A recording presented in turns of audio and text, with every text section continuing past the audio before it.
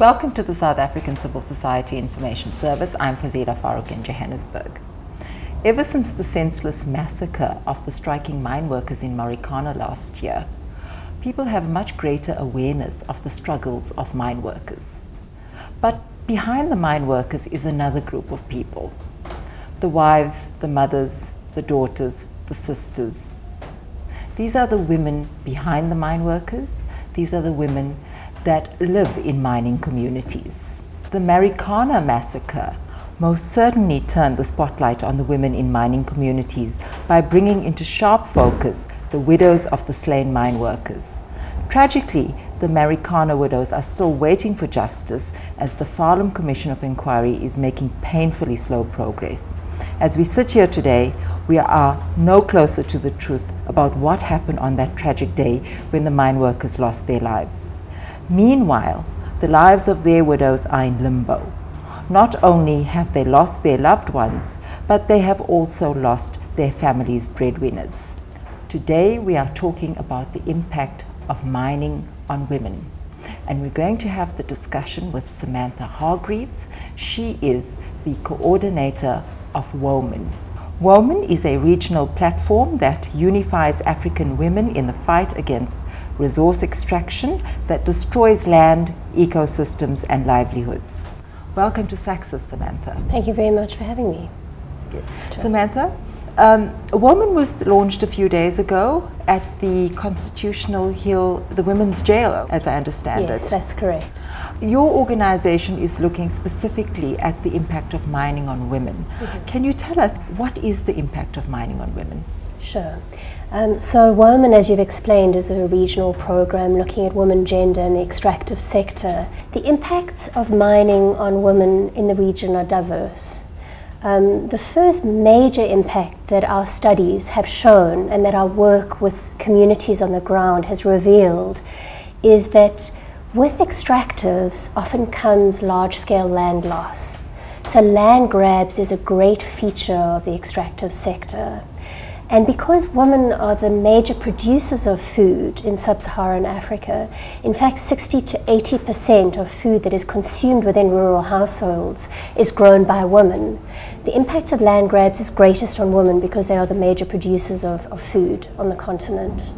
It's very complicated by the fact that women's land rights are often very tenuous in rural areas as well, because they often live under communal tenure systems, which over centuries from colonization through post-colonization, where there's been a failure to really reform and strengthen these systems, means that women often do not have a voice in these communities because they're not seen as rights holders.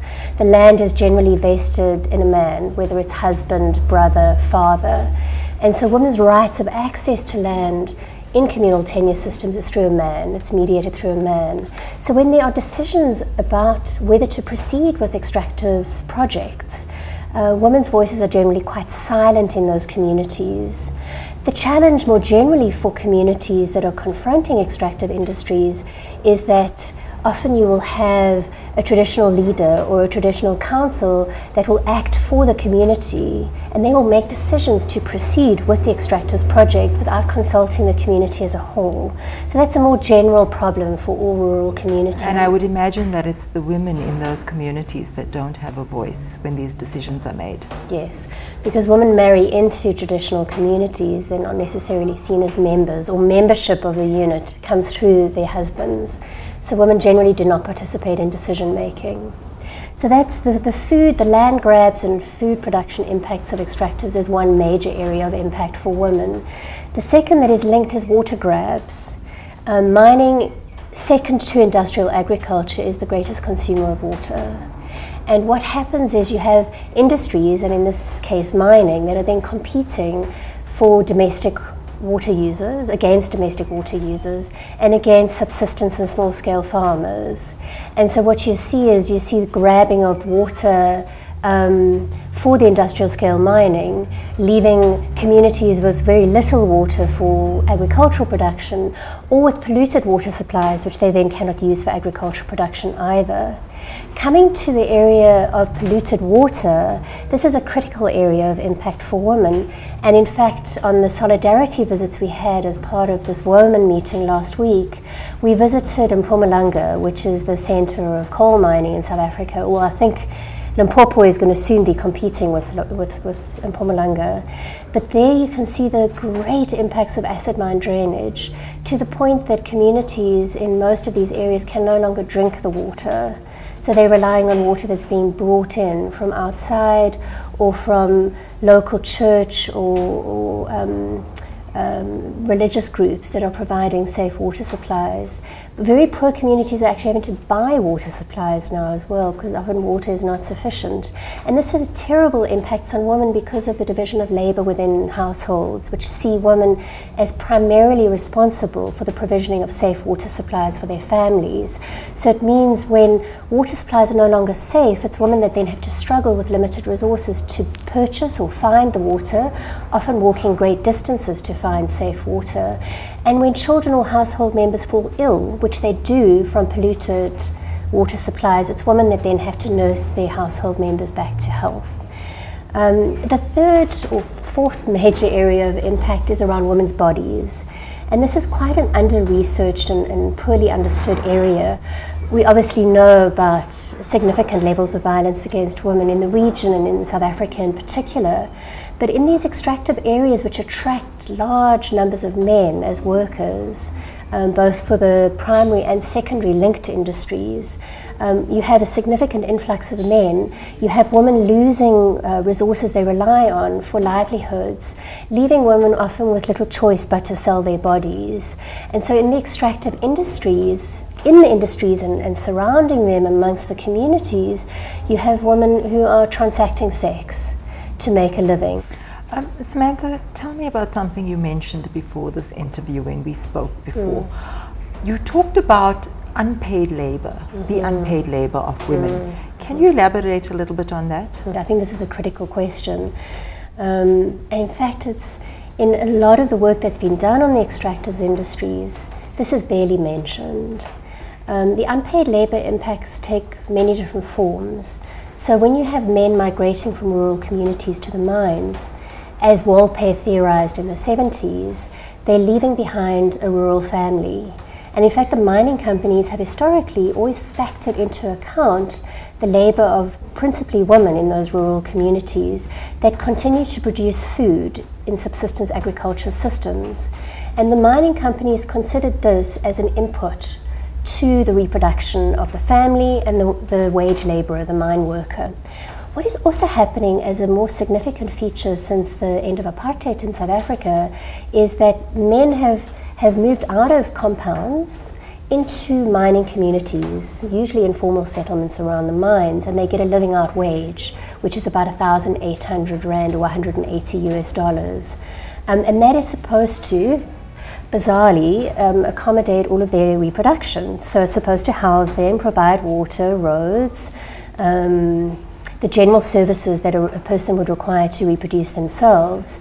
And so built into this living wage, into this subsidy, living out allowance, is an assumption that people in their community, and this would be women's labor, would be deployed to reproduce these mine workers and their families. And so it's women in these informal settlements that are under very difficult circumstances reproducing the mine worker and his dependents. And that's harvesting water, dealing with sick children because there's no sanitation, there's inadequate health services, so it falls to women to take care of members of their family, there are no roads, this creates additional work because of mud within homes or on clothing. So these are some examples of the way in which women's unpaid labor subsidizes the mining corporation's profits. The third area is around illness that arises from the mining industries. And this is both in terms of the male mine workers who, after decades of work under underground, often contract diseases, TB, HIV/AIDS, which is very closely and intimately linked to the mining industry, and then diseases of the lungs such as asbestosis as it applied to the asbestos mining industry, and silicosis around the gold mining. These men become very ill, they basically suffocate to death, and so they would return home.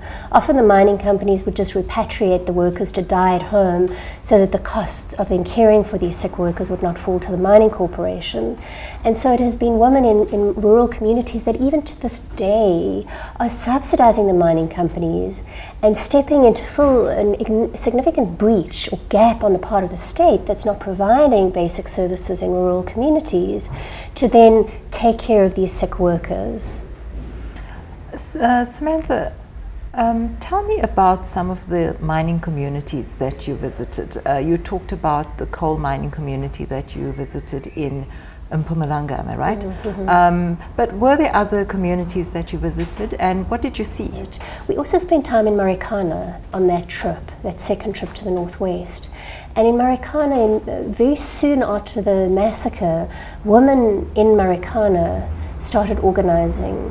Basically, it's the women from Nshangneng or Wunderkorp, but they started organizing around the effects of the massacre on women, providing a source of support to women, but also addressing some of the underlying problems that had led to the mine workers' strike. And these are questions related to social reproduction and the living conditions under which the majority of people stay there. They're horrifying. No services, no housing, water supplies that run out at midday.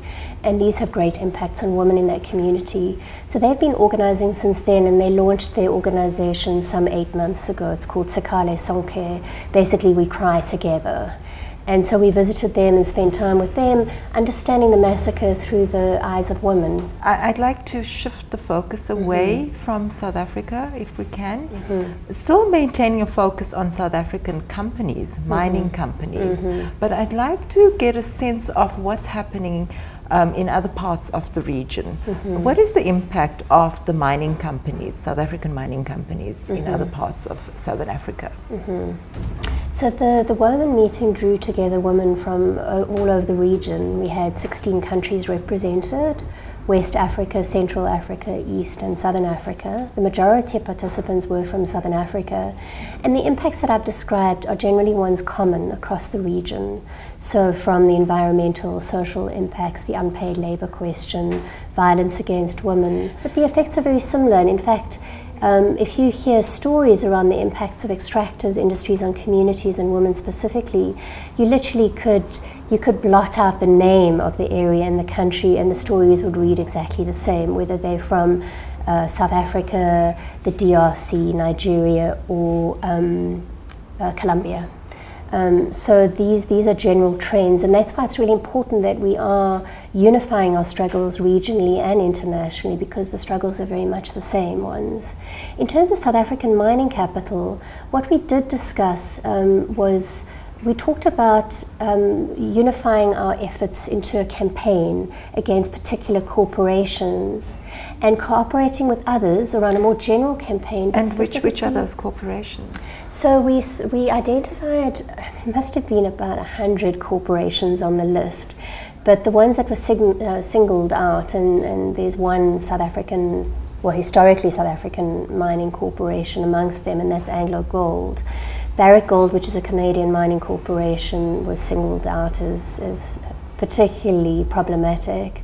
And there were a number: Shell, Chevron, Texaco in terms of the oil industries, Newmont in terms of mining. So the AngloGold came up as a particular focus for action. AngloGold regionally is present in Ghana and Mali as well as Guinea. So those are the countries that it operates in. Human Rights Watch has done quite a lot of research in Ghana around the impact of AngloGold's activities there. Similarly, an organization called Wakam, which is doing excellent work on extractives in extractives industries in Ghana, is also mobilizing around AngloGold and its impacts.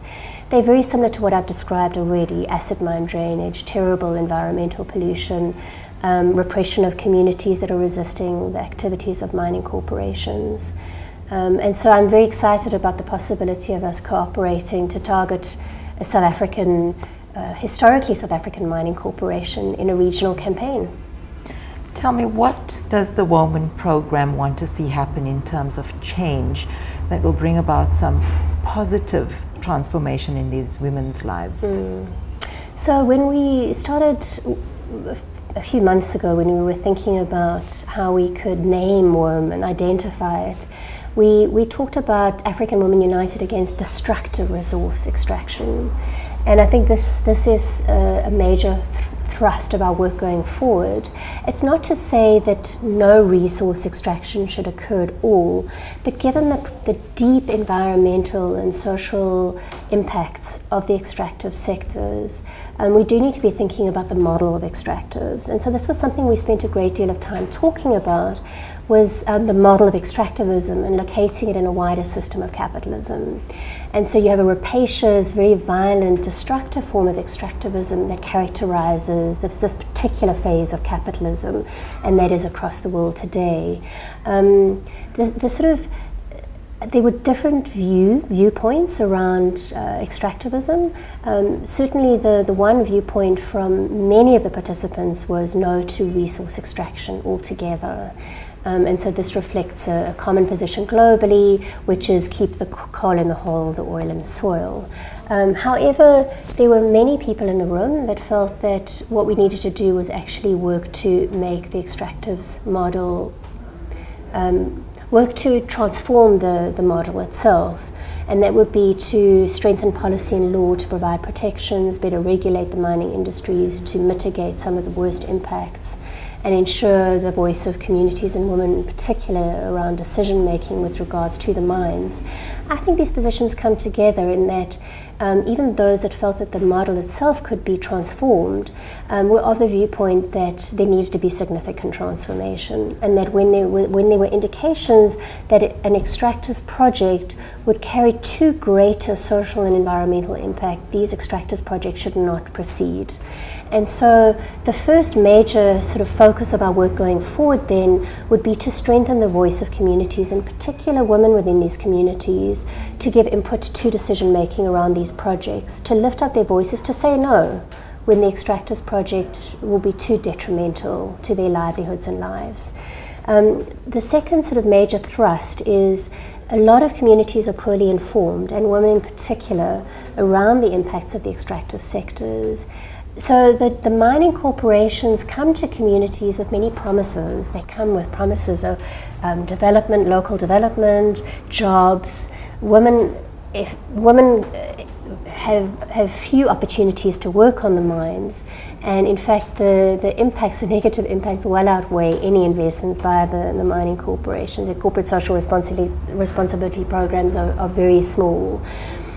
And so what we want to really do through Womin is build a unified platform of women from mining affected communities to support exchanges, information and movement building on the continent. That's a second major thrust of our work going forward.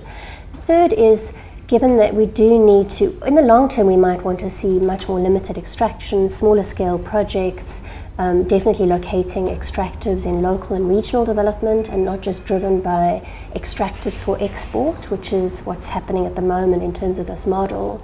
But what we do want to see is we'll be lobbying sub-regional and regional institutions to strengthen policy and law, to ensure that women can be involved in decision making, that women's rights under communal tenure are strengthened so that they actually are seen as members of these communities and can give input around these projects.